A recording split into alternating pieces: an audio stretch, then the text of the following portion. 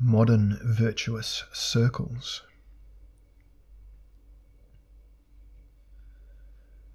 Anyone who asks about what drives typical modern exhilarations will be mindful of mechanisms of positive feedback, for which the American sociologist Robert K. Merton has suggested the term Matthew effect, following a well-known passage in the New Testament. The logic of the self-reinforcing sphere of activity that feeds back upon itself is perfectly and intuitively anticipated in the words of Jesus. Quote, "For whoever has will be given more, and they will have an abundance. Whoever does not have, even what they have will be taken from them." End quote. Effects such as these give typical instances of modernization the form of the circulus virtuosus, or virtuous circle. Although the modern era is also marked by the emergence of devastating circuli vitiosi, its trajectory, as a whole to this point, has still formed the nexus of virtuous circles, whose cumulative impact amounts to a new perception of time. At this point, 6 such self-reinforcing circular processes ought to be mentioned, which are reciprocally interwoven in a variety of ways. The fine arts, banking, engineering, the state, scientific research, and law. In fact, the fine arts in Europe have exhibited a historic, completely new organisation since the 14th century. What we call the Renaissance was the result of a self-intensification of artistic skill in the workshops of northern Italy, Flanders, and Germany that lasted for centuries, until finally, thanks to continuous positive feedback, increased by rivalry and mutual observation, a peak of mastery was achieved in the 16th and 17th centuries that will never be surpassed. One merely has to mention names such as Titian, Caravaggio, or Rembrandt to indicate how artistic ability soared into the stratosphere. The virtuosic circle in which art of the modern era, insofar as it was virtuosic, successfully advanced, was played out in the studios of humble 14th century masters. However, with the emergence of modern art and the transition to an era of global art, the world market standard of post-virtuosic productions has prevailed. Analogous processes can be observed in the realm of positive feedback loops that is commonly referred to as the economy. Even here, a powerful circulus virtuosus was set in motion from the 14th and 15th centuries on. This virtuous circle ensured that great fortunes were made, and from humble amounts of starting capital developed into worldwide ventures through the joining together of credit and talent, the latter term understood in its modern sense. Admittedly, the self-reinforcing dynamic of the economic management of art would have come to a standstill in this part of the world, as it did in classical China, when the latter reached the stage of a developed manufacturing economy, were it not associated with an additional dimension of self-reinforcing processes urging it on. As the 17th century ended and the 18th century began.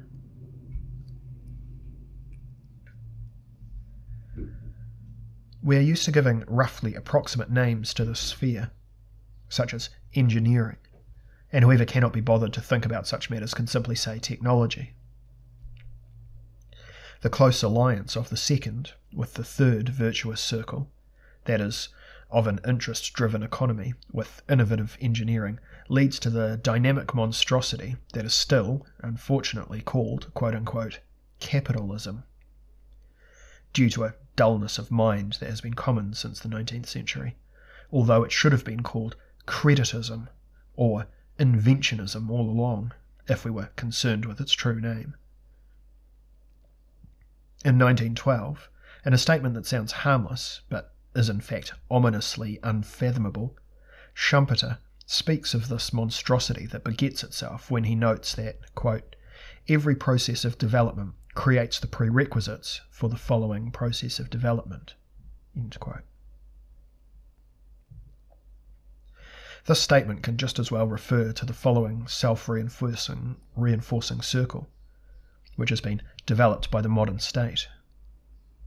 Since its laboured beginnings in the age of the wars of religion, the modern administrative social welfare state that is financed with taxes has given rise to a particular kind of Matthew effect, by generating new spheres of activity over which it may exercise authority, additional zones to be regulated, and more in-depth mandates for its interventions.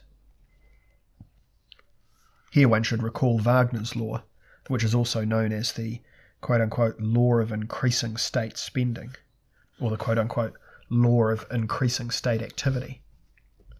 Two discoveries, incidentally, that were judged favourably by their author, Adolf Wagner, 1835 to 1917, the doughty development optimist who held a professorship in Berlin. Wagner, the prototype of the subsequently much maligned quote-unquote academic socialists, Kathedersozialisten, possessed the gift of seeing the autogenic expansion of state activities still entirely within the framework of the fulfillment of communal needs, while today we are rather inclined to regard the complex of statism, fiscalism and interventionism from a sceptical perspective, and increasingly suspected of being the absurd theatre of a large counterproductive institution that serves its own interests. In addition, the self-reinforcing circle of the contemporary cognition industry deserves special mention.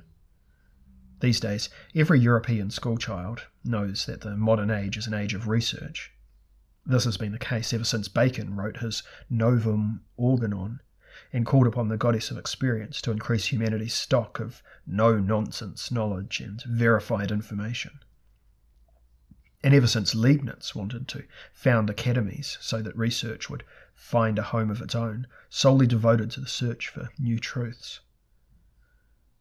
For the world in which we live, there is really no characteristic feature more pronounced than the fact that we have become a place to which recently attained knowledge may migrate.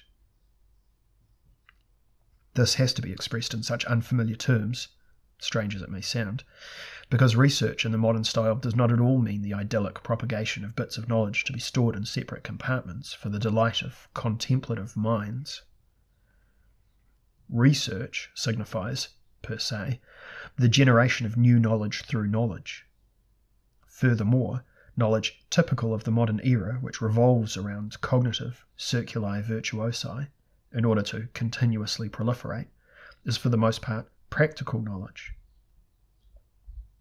Thus it is truth in search of application. It waits for the next opportunity to insinuate itself into the life of modern populations. We exist in a kind of reality that is characterized by the continual, barely controlled immigration of epistemological and technological aliens, and can only hope that our new neighbours in this cognitive environment will eventually prove to be civilizable ones. We now come to the last circulus virtuosus on this list, though it is not the least in terms of its impact: the legal system in its current systematic form. Only in a modern Europe that was agitated, which was already caught up in all manner of self-reinforcing games, could the apparently trivial, but in reality quite daring idea arise that humans have inalienable rights by nature. Indeed, that life itself is nothing more than the triumphant validation of rights by their holders. To be sure, from time immemorial human beings have sought protection in local constructions of justice, but only in Europe, in the motherland of the Matthew effect, could a circle develop that emerged from the meta-right as such, the quote-unquote right to have rights, to use one of Hannah Arendt's formulations. She succinctly lays bare the expansion of the realm of rights.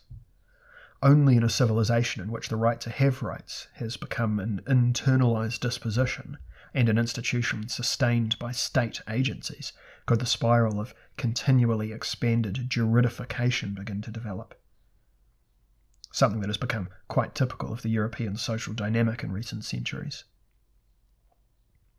This expansion of the space in which rights are claimed admittedly casts an increasingly problematic shadow. A national and supranational regulatory law monster that is virtually unparalleled in history has been created by the reciprocal interaction of the limitless propagation of rights with gargantuan statist systems of self-reinforcement. Every mechanism that has been cited to this point has contributed to the temporal dimension's increasing prominence by challenging anticipatory intelligence to go ahead all the way to the end, not only for individual mortal existence, but for the entire ensemble of relations that we call, quote unquote, modern society.